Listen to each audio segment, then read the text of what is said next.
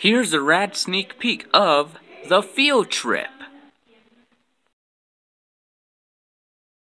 Wilson, do you know that this is the school where Bowser Jr. went before he was expelled? He blooming went here?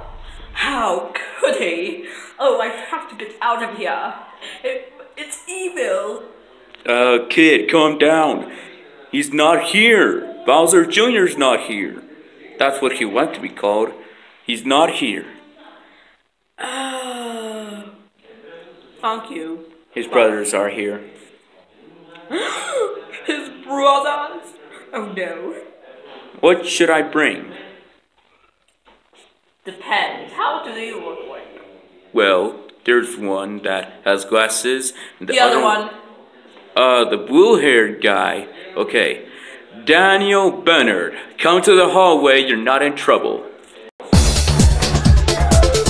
So, what the hell is going on in here? Are you stuck in the toilet? Of course not. I'm not gonna dump you on the toilet. Put me in the lockers. No. Any of that booing stuff. I'm very not... Yoshi, man? 2-3D?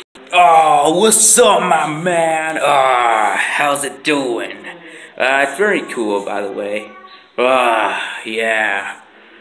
My Yoshi man could defeat that evil Bowser Jr., right? Yeah.